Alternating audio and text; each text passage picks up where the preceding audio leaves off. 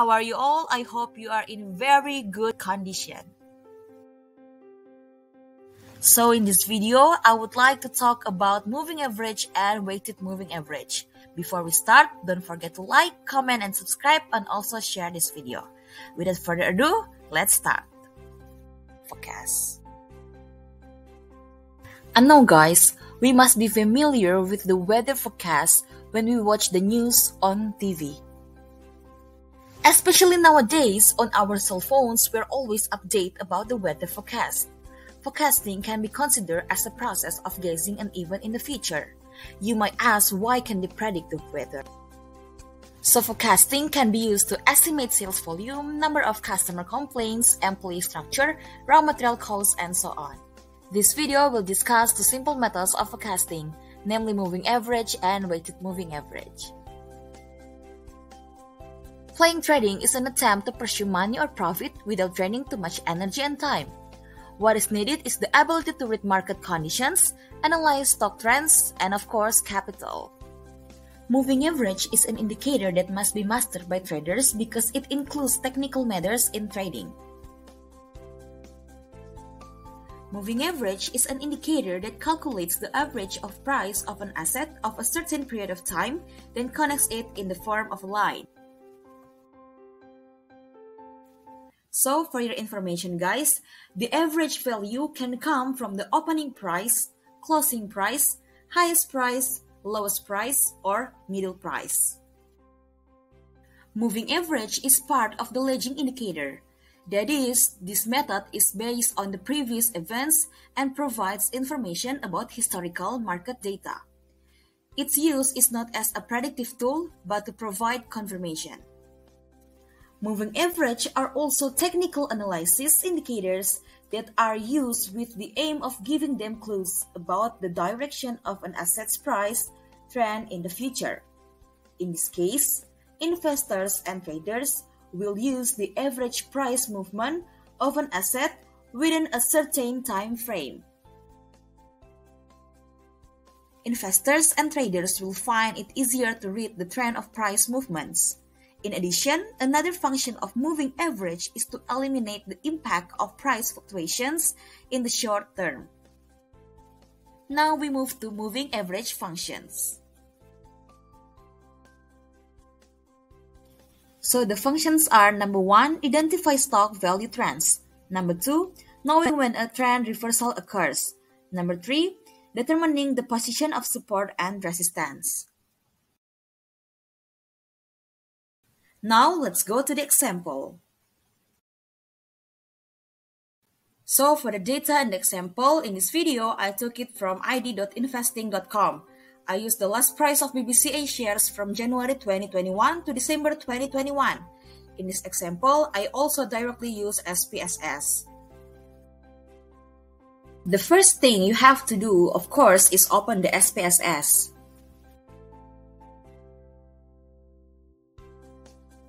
So the next step is go to the variable view. Next step is change the data type according to our data. For my data here, because the period is a date, I replace the type part with date. Oh yeah guys, if your data doesn't have a decimal, then this decimal part is filled with 0. Next step is go to the data view and fill in according to our data. In this example, I use BBCA's last share price in January 2021 to December 2021. So guys, the next step we have to do is go to the transform.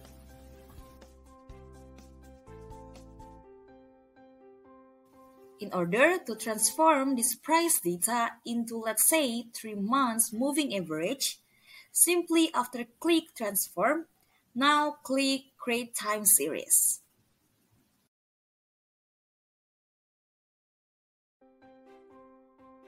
So here's, as you can see, this is the create time series dialog box. The next step is go to the function and change the function to center moving average. Okay, now don't forget to change the span into 3. Oh yeah guys, don't forget to click change because otherwise the data will not change. So you have to click change. So after you click change, now you click OK. So after clicking OK, it will appear like this. So this is the credit series 3-month moving average. Okay guys, so as you can see, this is the 3-month moving average. After we get the 3-month moving average, now we will make the charts of or the graph. So we go to the analyze, and after that, go to forecasting. So in forecasting, now we click the sequence charts. The next step we have to do is moving period to time axis labels, like in the picture. So after moving period to time axis label, now we move price and 3-month moving average to variables box. So after we click OK, then this is the model description of 3 months moving average and the case processing summary 3 months moving average of our data. So this is the graph. It can be seen that the highest price was in September 2021. Then there was a drastic decline from September to October. But it can also be seen that the lowest price is in November 2021. Okay, now we move to the types of moving average. Number 1 is simple moving average or SMA. It's the most popular. The calculation is very simple as the name suggests. That is, all the most recent data points are added up and divided by the amount of data itself in a certain period of time. SMA uses historical data in the form of hikes, lows, open prices, and close prices. This indicator is used by traders to find out when is the best time to enter and exit the market. You can get a lot from simple SMA calculations, such as support and resistance points, sell and buy, and so on.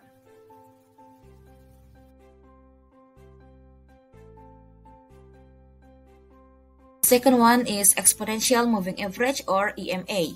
So EMA is a type of moving average that is used to predict the direction of the trend in a certain period with a focus on movements that occur in the present rather than the past. In other words, EMA tends to be more sensitive to recent momentum than SMA. This needs to be done to assist investors in responding to current price changes more quickly, so they can also make decisions when trading more quickly. In short, this trend will help you to determine the points of support and resistance. Number 3 is double exponential moving average or DEMA.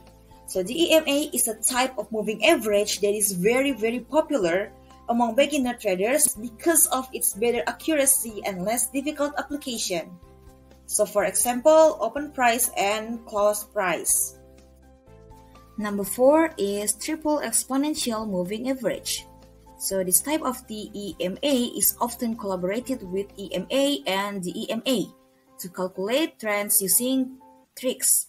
Tricks is a momentum indicator that can give you information regarding when prices are too expensive or too cheap.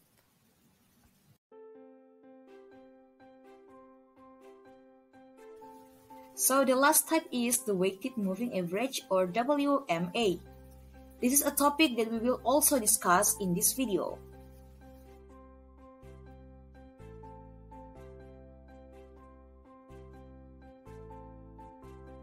So what is the weighted moving average? So the weighted moving average method is a moving average method that is widely used to determine the trend of a time series.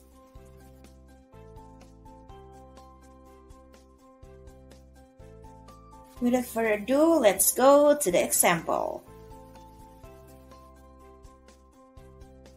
Same as the previous example, this example uses the same data taken from id.investing.com, but the difference this time is that I use Microsoft Excel.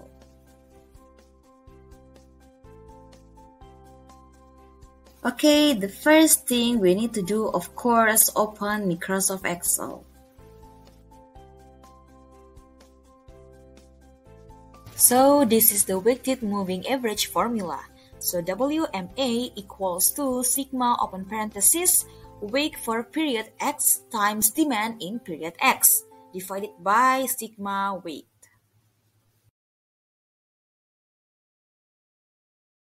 So here we use 3 months moving average, meaning 3 months. Means we will have a period last month, 2 months ago, and 3 months ago. Then we give the weight for the month. For the last month, we give the biggest weight.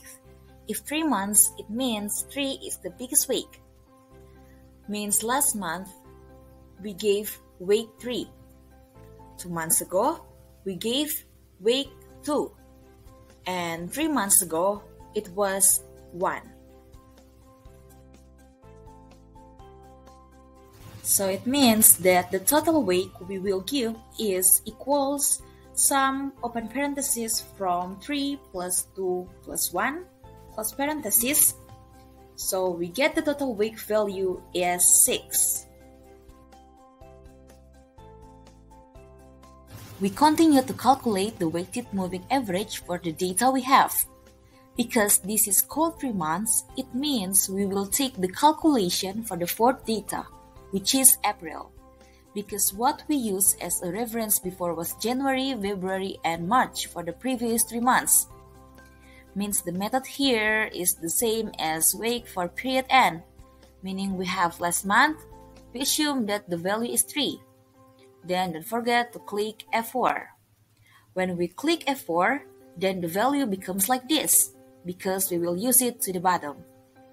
Then we multiply the demand in that period, meaning March. We multiply by the value that is the price in March and then close the brackets. Next, we total this with the 2 months ago. The method is the same, it's just that the weight has changed due to 2 months ago. Then we will sum it up with 3 months ago.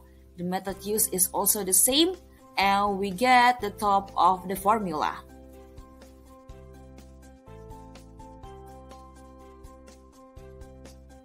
Then don't forget guys, later than the results, we give open brackets and close brackets as shown in the picture.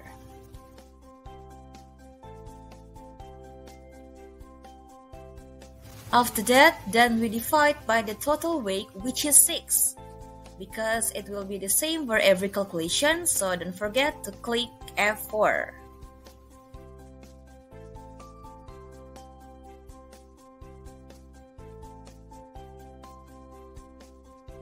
Then we will get the weighted moving average like this, like in the picture.